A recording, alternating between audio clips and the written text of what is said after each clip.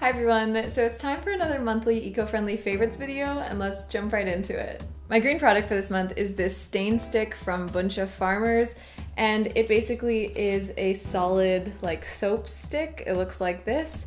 The ingredients are really simple. It is made from coconut oil, vegetable oil, canola oil, Lintaceae cubina oil, lemon essential oil, lye, water, and borax.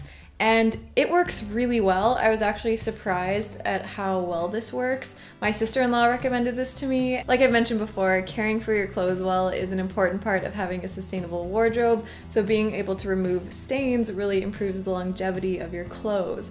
Now, I will say though that I would not recommend using this on black or very dark colors. I used it in a small area on a dark gray tank I have, and it did leave a little bit of a white residue. So yeah, I would only recommend using this on medium or light colors and not on any black colors. I haven't tested it out though if it was just that fabric or all dark colors, but just something to be aware of. It's also a Canadian company and made in Canada. Next, the brand I want to share with you is Christy Dawn, and they make really beautiful, timeless, vintage-inspired clothes completely out of dead stock fabric. So they have pretty limited styles and sizes because there obviously is limited fabric. Everything is made in LA, and like I've mentioned a lot of times before, I really like companies that reuse and use existing materials, especially when they make such beautiful clothes. Next, the film I want to share with you is not a documentary, it's a fictional film. It's called Okja. You can watch it on Netflix. It's about the meat industry, genetic modification, activism, animals, and even though it's fictional, it's based on a lot of issues that are part of the meat industry. I think whether you eat meat or not, we can probably agree that there is no reason for such cruel practices to happen in the meat industry. And I think this film really brings a lot of those things to light, and also some of the issues around activism. And I just thought it was a really good film. It was very emotional. It's also just a really sweet story about a girl and an animal, and I would really recommend watching it. So the thing I learned this month is a personal development growth kind of thing, which has to do with recognizing your weaknesses and faults and also being realistic about things.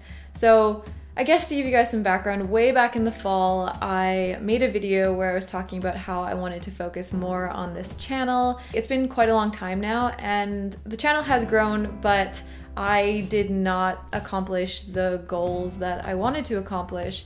And that is difficult. It's difficult to kind of fail at something, but it's also been a really good learning experience, and especially reflecting back, I'm able to recognize a lot of areas that are my weaknesses and that I'm not good at. I've always created videos just because it's something that I am interested in and passionate about and care about and want to talk about.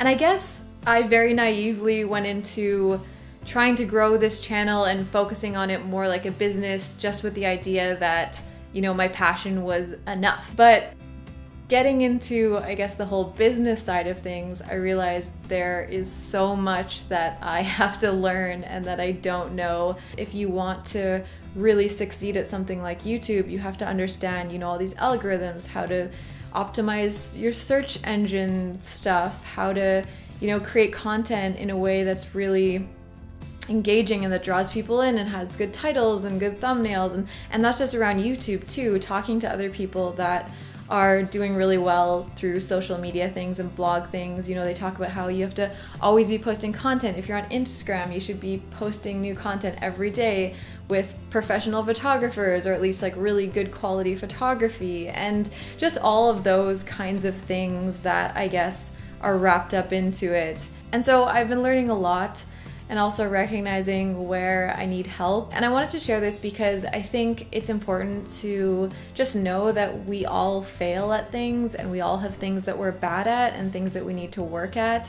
And just because something doesn't work out the way that you wanted it to doesn't mean that that's a bad idea or not something that you should be pursuing, but maybe you just need to reflect on it and change the way you're doing things, or realize like what you need help with and assistance with. And finally, the YouTube channel I want to share with you is Exploring Alternatives. They have a channel about just different ways of living and different kinds of lifestyles and homes. and I think what they do is super fascinating. They both live out of a van, but they also share people's tiny homes and eco-friendly homes and just all kinds of different people and their lifestyles. So if you're interested in videos like that, I really recommend checking them out. Alright, so I hope you guys enjoyed this month's video. As always, I love hearing your thoughts in the comments.